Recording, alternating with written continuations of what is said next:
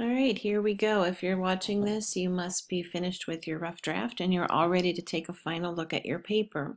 We're going to look at a whole bunch of different documents and maybe a couple fun things as well. First, you should have this paper. It's the argument writing prompt, and it contains a lot of good information similar to what you might see on the PSSA, but also just some really good information to make sure that you have everything that you need. Now, if you hadn't looked at it yet, this will help you to think about your project and to just make sure that you are on the right track as far as what your body paragraph should contain. Your first body paragraph should indeed be about George Washington and then Thomas Jefferson and then Andrew Jackson. Your social studies teacher has requested that you do handle the paper in that order, so do make sure that you're doing that. You should also have two facts, details, or proofs that you have researched on approved sources in each of your body paragraphs. So that should be properly cited, and we'll get to a little bit more about that in a while. All right, we're going to switch documents here. What could that be? My goodness, the penguins are wishing you a happy Valentine's Day. Do you see any of your favorites in there? I kind of like the Simone Says, although we're supposed to call him Simon this year. And finally, oops, it won't move down. Hang on. There you go. There are your last ones. Okay, let's move on to a real document. And you should have a draft of your paper out and ready. You'll notice that in your essay outline, which should have really helped you to stay focused on your paper, there was a lot of important information. So this might be a good time to just review it. Here we say, avoid the following: cute or informal slang or language, the overuse of questions, contractions, or repetitive sentences. This means that Mr. Thompson and I should not see anything like, that is why Andrew Jackson was a bad president, or now I am going to tell you about this, or I hope you've learned a lot from my essay. We're going to take a little different philosophy here, and we're going to go with a much more scholarly tone. Again, you'll see your prompt there. Note that you need to use at least 3 sources. You were told on Friday how many of those sources you needed to find on your own. That kind of varied for people, but essentially you are choosing at least 3 sources, and hopefully you did have some success in finding your own sources. Don't forget that you could use EasyBeb too to work on that works cited. Now, you've already looked and spent so much time on the outline that I don't want to spend any more time on that, except to say that here in our conclusion paragraph, we're using the inverted funnel format. And this is the so what. Tell us about the significance of your discussion. So why does it matter? You should not be ending your paper by talking about any of the 3 presidents. Instead, you're ending your paper by kind of branching back out and getting broad again. So again, even looking here, what observations can you now make? What does it matter? How does this help future presidents and citizens? Okay, we're going to switch a document again. This is another document that you have access to. It is on Tips and Plans, I think it's called, for composing an essay, and it is on Blended Schools. Now, you have already been through most of this, but I just wanted to point out our sentences, our standards for good writing.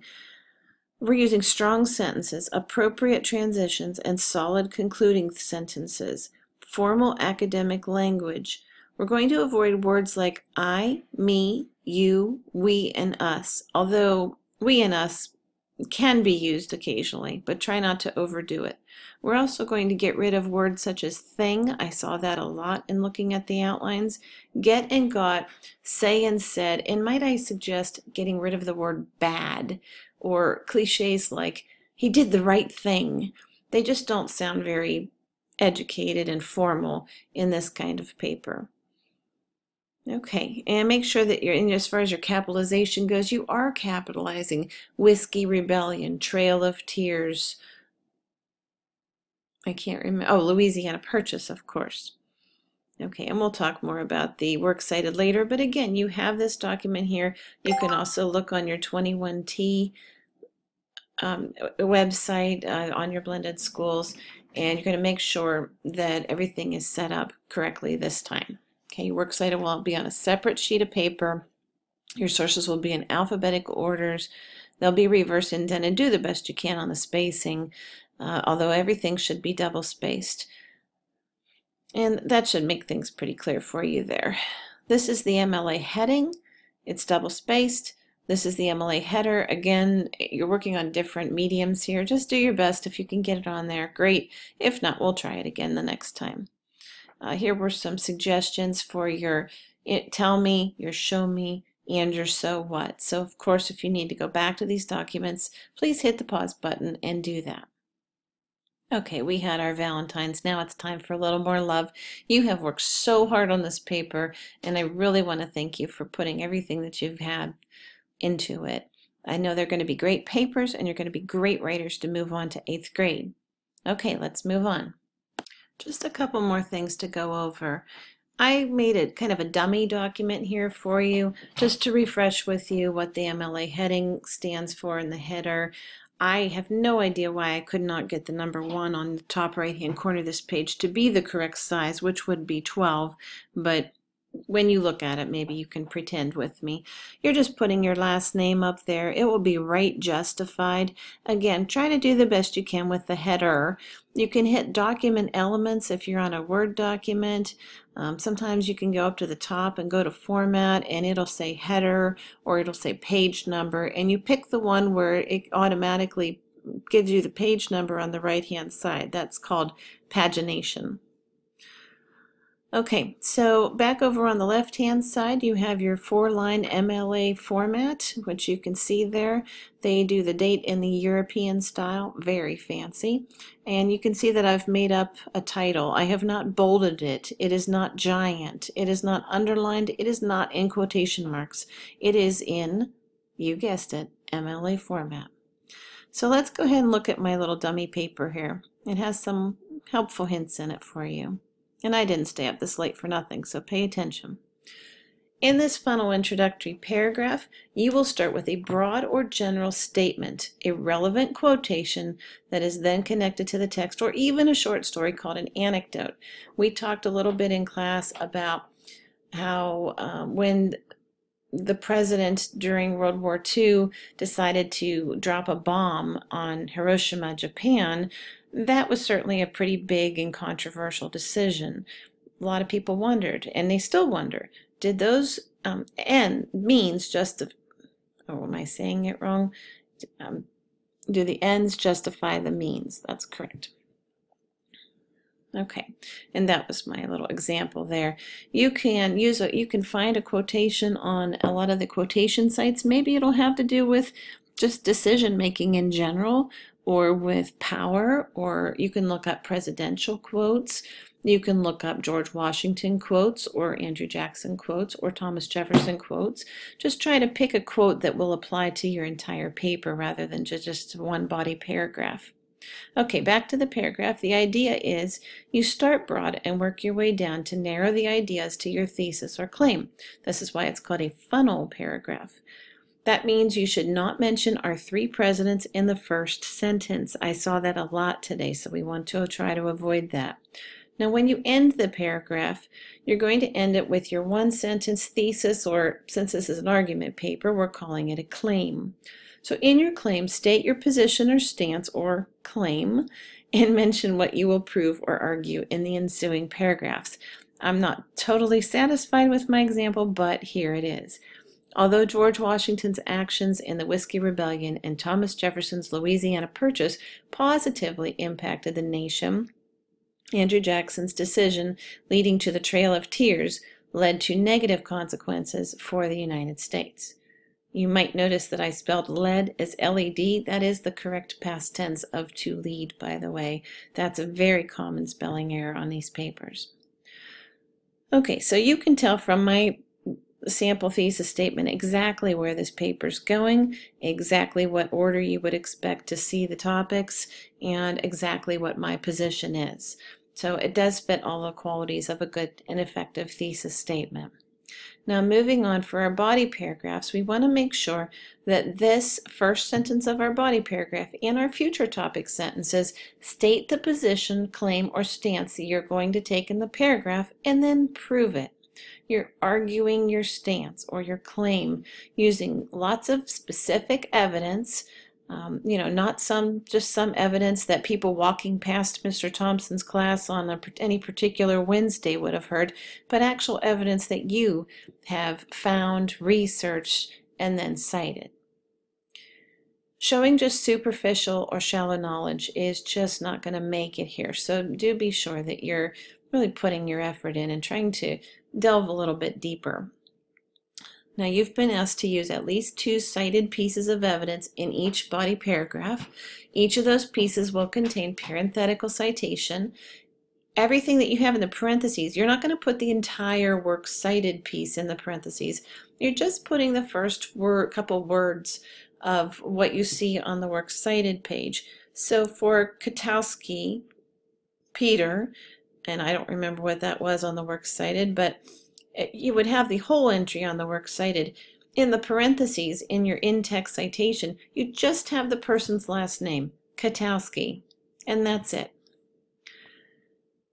You are also going to make sure you end each body paragraph with a concluding sentence that shows if the ends justified the means. In other words, here's our big question: was it worth it? This is indeed your opinion, and hopefully you have used your citable evidence to prove your claim. Okay, and you'll notice once you automatically use a header on the first page, it should put it on every single page after that.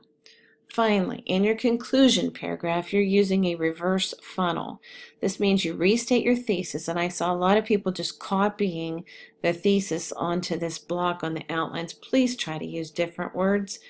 And then it's often really helpful, and it bulks up your conclusion paragraph to summarize your body paragraphs. You can combine your thoughts if you want to, or if you just think about each body paragraph and write one sentence or part of a sentence that summarizes it, I think you'll be able to really round out your conclusion sentence in a little better way. So you're ending with your so what. This is so important. Your final paper should not end talking about any of our 3 presidents. You end it by talking about why it's important. If you talked about the importance of decision making in your introduction, let's go back to that. We're talking about why our first presidents, made decisions and whether or not those were good decisions. And if you haven't figured it out, we make decisions every day. And this is something that we're going to continue to do for the rest of our lives. And we have to think about, do those decisions, do the benefits outweigh the consequences? Do we really think about the consequences of those decisions before we make them? Do the ends justify their means? Are the decisions that we make beneficial for us in the long run? After all those deep thoughts, I just had to put something goofy on here. My cousin's wife posted this on Facebook, and man, is it ever cute. Okay, last document. So I guess what we want to do, is take a look at, hold on. Thanks for your patience. Alrighty, so this is an editing checklist. You will turn it in with your final paper. And it includes a series of points on the right-hand side that you can use to gauge whether or not you're getting it all. So our formatting we've been over before. If you're still not sure, ask someone or look at Mrs. Cusick's 21T website. It really has all these wonderful videos and resources for how to do all of this stuff if you're not sure. Our introduction, we've talked about this a gazillion times, but you will be evaluated on it as well. Please try to make sure your thesis statement is not only a statement, that means it does not end with a question mark, but that it's also one sentence. So you might have to work on that, but I think you can do it. Body paragraph 1, 2, and 3 here are all the same. Again, this is Washington, and then Jefferson, and then Jackson. You should have a great topic sentence that illustrates your stance. Nice logical, substantial, relevant information with at least 2 correctly formatted MLA in-text citations per body paragraph. what you have in the parentheses at the end of that sentence with your fact in it should match up with the first few words of your Works Cited page. Don't forget that on your Works Cited page you will have all of your sources that you used listed in alphabetical order, and some of them will start with an author, some of them will start with the title of an article. That's okay.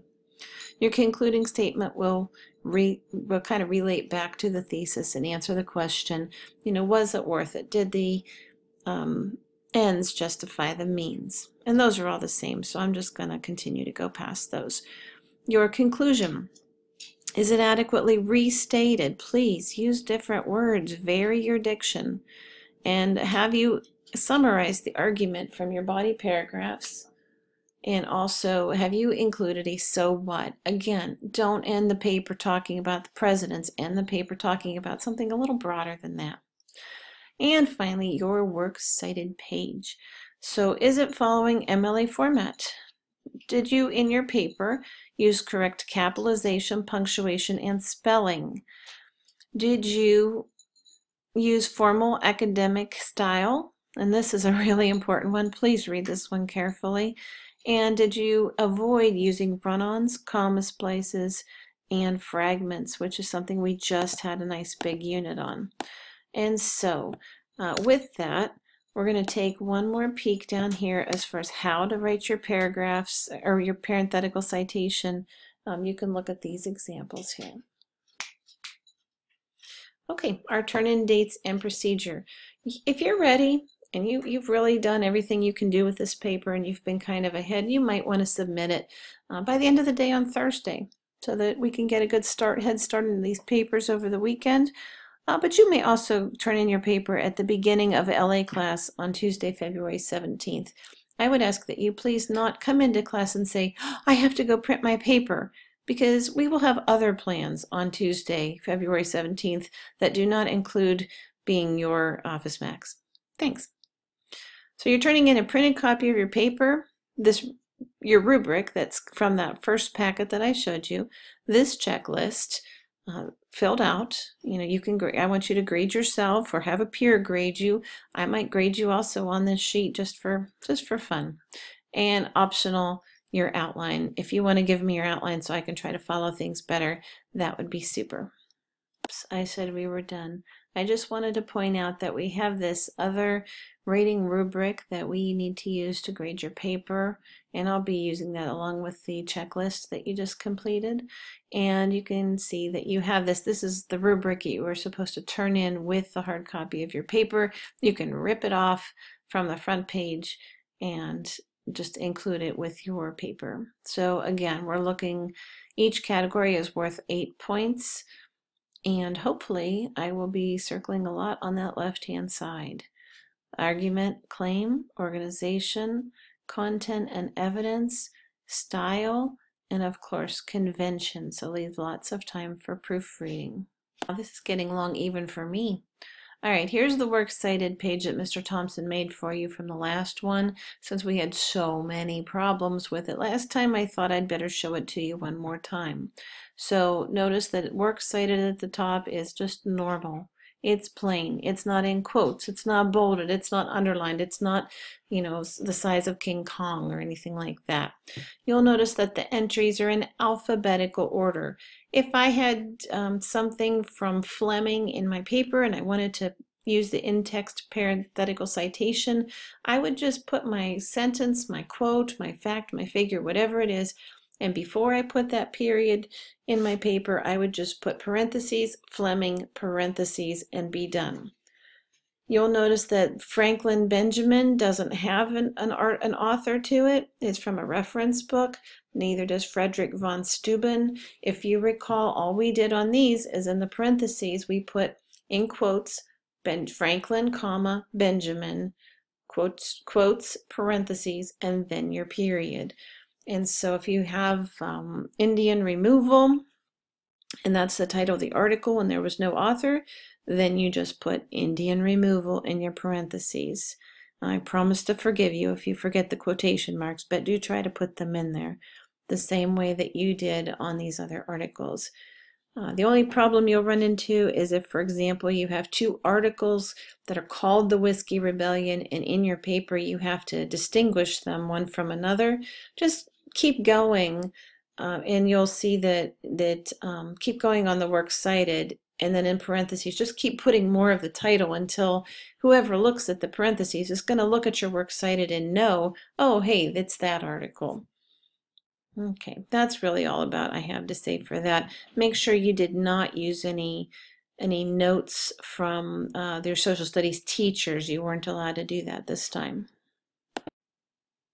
Yeah, I don't even know what to say about this, but I saw it. I thought you'd enjoy it. Maybe it'll snow a little bit this weekend and you can build something. If you do, be safe and send me a picture of it. Maybe I'll put it in my next screencast. Good night, everybody.